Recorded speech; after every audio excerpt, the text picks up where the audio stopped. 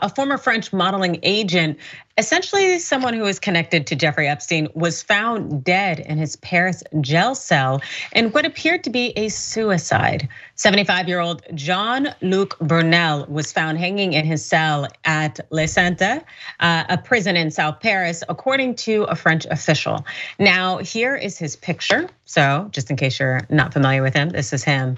And you may be wondering how he's connected to Epstein. Well, per the New York Times, Brunel carved out a successful career as a modeling agent in France in the 1970s before expanding his portfolio to the United States, where he met and befriended Epstein.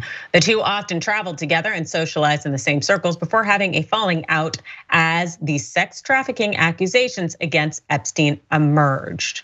Also, some similar charges came down against Brunel. Well, Brunel had been charged with raping minors over 15 and sexual harassment, and he was placed in pretrial detention in 2020. He was also under investigation for human trafficking of minors for sexual exploitation as part of a broader French inquiry into potential offenses committed in France in connection to the Epstein scandal. And some of Epstein's victims essentially called out Brunel.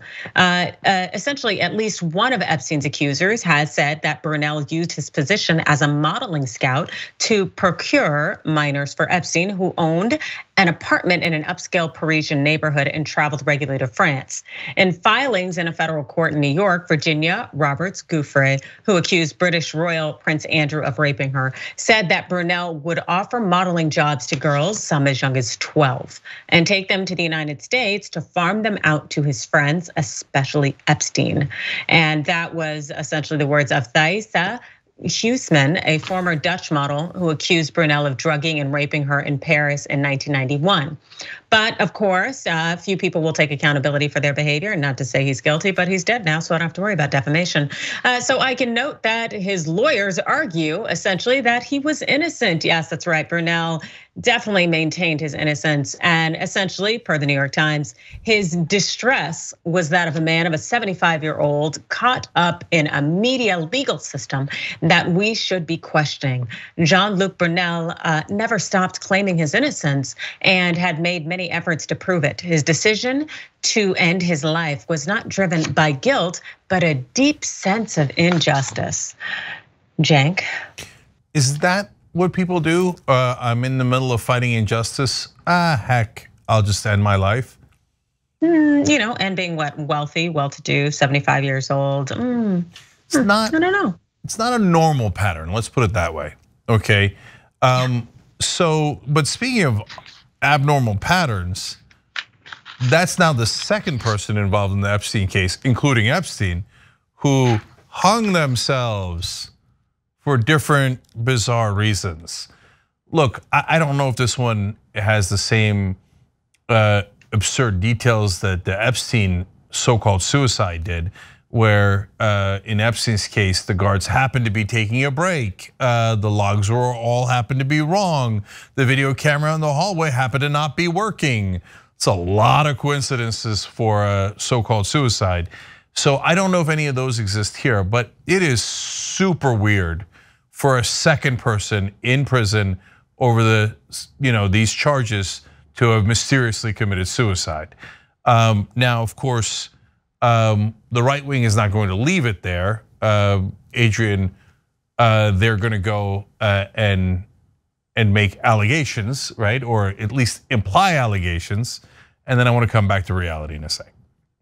Yeah, no, I think they're absolutely going to imply various allegations, but no, I think you're completely right. It's weird, the fact that you had Epstein suddenly die, and then now you have this 75-year-old man suddenly die, and especially since it's right on the heels of Prince Andrew coming to his settlement with Virginia Giuffre and doing so before discovery could actually occur, as in no one's going to be talking about anybody or naming names from the royal palace kind of thing, and it just makes you wonder, really, guys. Why, a lot of people just kind of need to come forward and say what's up and be held accountable for it, because feeding these suicides, I don't know, I'm a little tired with it.